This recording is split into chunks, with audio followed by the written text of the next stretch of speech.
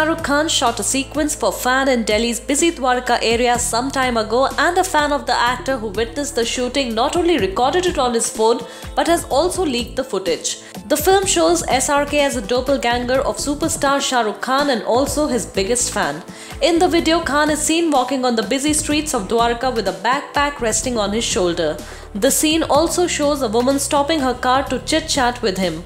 Once the director says cut Shahrukh, several fans can be heard cheering for their favorite superstar.